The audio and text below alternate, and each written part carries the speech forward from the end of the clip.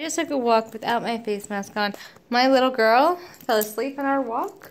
I'm just getting in. Now, if my daughter went down to sleep by herself ever, like actually went down and stayed asleep, this is, I guess, the part where I would be putting her down instead of kicking Squish out of the glider. Come on, baby. Move over. Oh.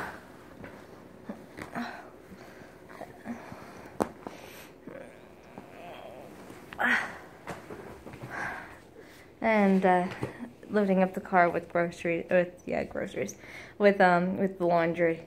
But my child does not sleep by herself, so I was hoping I'd be able to do the laundry while she was playing in her playroom.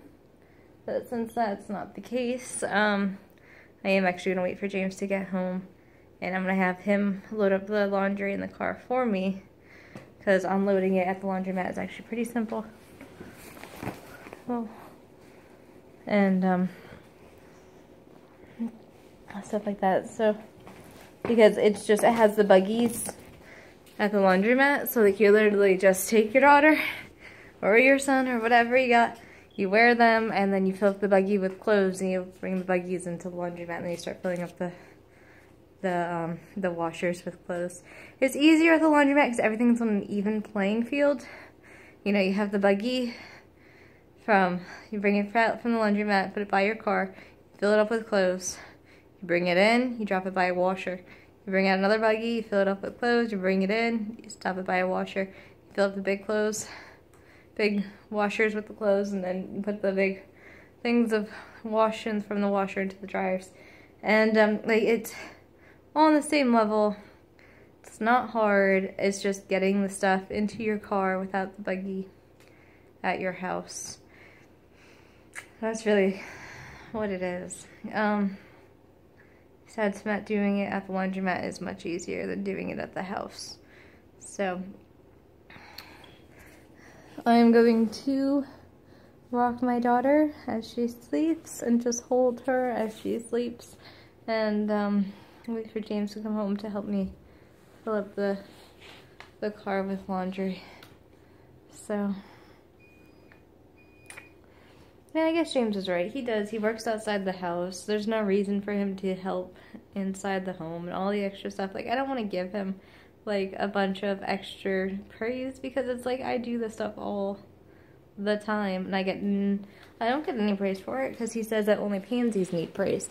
Well, if I'm a pansy for wanting praise, then why does he need praise for doing stuff that I feel like he should just do, you know? Like, he shouldn't be extra complimented for bringing clothes out to the car with me. Like,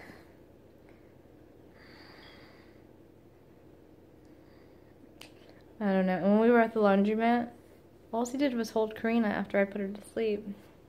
I mean, it's a big help because then I'm not wearing her and folding the laundry. But, like, I don't know.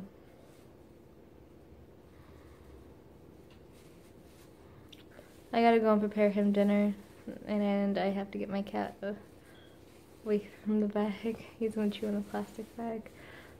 Oh man. Alright, this is my life. This is what we're doing. We just got back from a walk because I needed a walk. Everyone needs a walk, I think. It's just get outside your house, clear your head, go for a walk. Oh my goodness. Look at him. He's literally trying to eat the plastic. I hate when he does this, because he's going to get himself sick if he swallows it. I have to go yell. Not really yell at him. I'll show you what I do.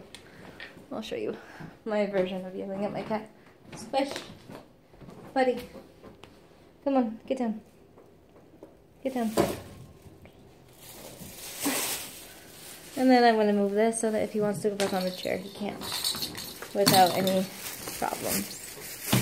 So there's my version of reprimanding my cat. James says I'm way too lenient.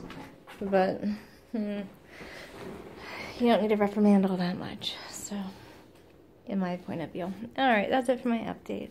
And then look at him, he's not scarred or anything else, he's fine. Psst, psst, psst. You okay, little boy? So, alright, that's it.